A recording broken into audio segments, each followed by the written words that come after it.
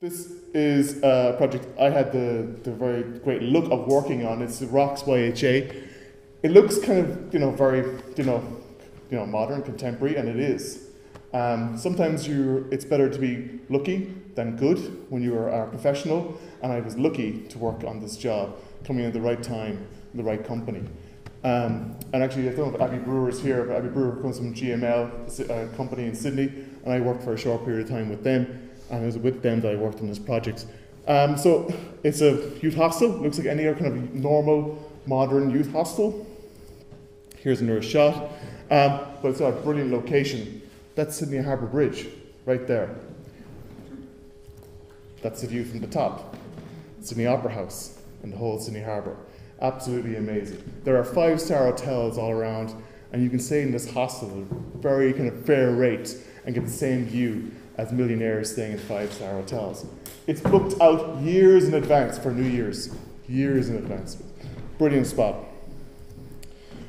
But really I'm going to talk about actually what lies underneath. Well, actually no longer lies underneath. Until a few years ago, before the site was developed, this is a bad photograph, I know, but it was a car park. Before that, a bus park. But really, the genesis of the Rocks site, I don't know if any of you have been to the Rocks area in Sydney.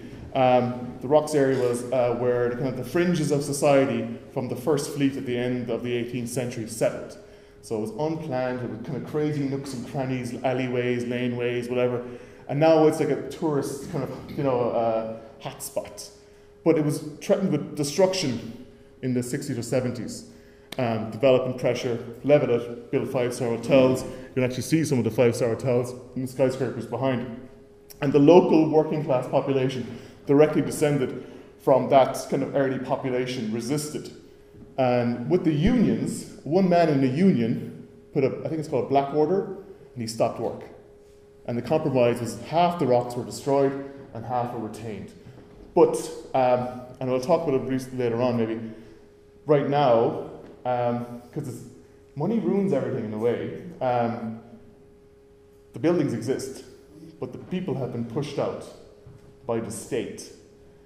They own, the Foreshore Authority, the state owns the land, the properties, the leaseholds, and all these different buildings and sites.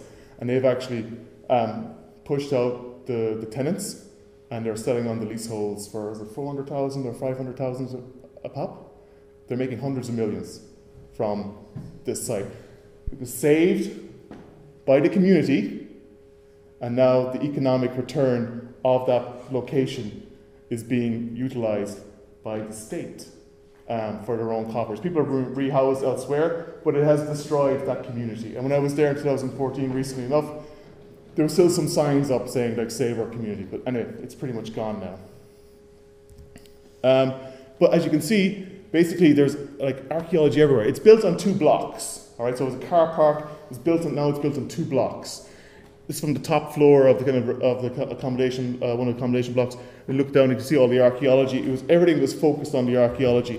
It was kind of almost like a shrine. In fairness to the local authority, they wanted to develop this site. It was one of the most important remaining European kind of sites left in Australia. They wanted to develop it. They wanted to develop it though in a correct manner to help regenerate this area of the rocks. Unfortunately, the regeneration pushed out the people. So even kind of the services and everything else is it's built on stilts effectively. In the mid-90s, most of it was excavated. I call it a big dig, and then 2008, 2009ish, another excavation was done to enable this development. The research questions were answered, and then the excavation stopped. And 90% of the remaining archaeology was retained. So it was retained by just building on stilts effectively. And the archaeologists worked hand in hand with the architects to actually say where is sensitive, where isn't sensitive. So it was very, very kind of like intuitive, and the architects were on site talking to the archaeologists. It's brilliant. And here again, you can see that's the reception area. That's more of the kind of the built remains. Even the services are don't touch, don't go underground. Now, it costs a lot of money, but if you look at it this way, in 2015, 36,000 people stayed here for 2 to 3 nights on average. So it's a massive economic benefit to that area of Sydney. Why it's in 2 blocks versus 1 mega block? Because actually we reinstated 2 of the historic laneways that had been obliterated, quite like what happened in London.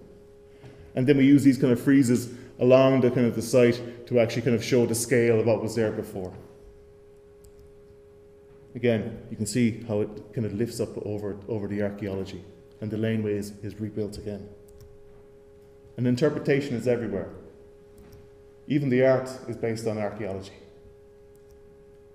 At the top, the view as well, you get to learn more about the heritage of Sydney. But the artefacts aren't necessarily in a museum, they're coffee tables. So again, archaeology is everywhere. You're not bringing people to archaeology. Archaeology is everywhere. Even in the orientation book, when you go in about how you ring home, there's all this information about the rocks. Simple, but cute. But could we do that here? Maybe not. In the education centre, 9,500 people went there in 2015. And that's all I wanted to say. Pretty much, it costs a lot of money, all right? I can't remember exactly, but somewhere in the range of maybe $20 million, which is far in excess of what it would have been if it was a normal development-led site. But it has helped kind of economically progress that area. It brings people into that area. It's an educational resource for kids. It's a tourism attraction. It's the long-term benefit for Sydney is far in excess of that initial economic cost.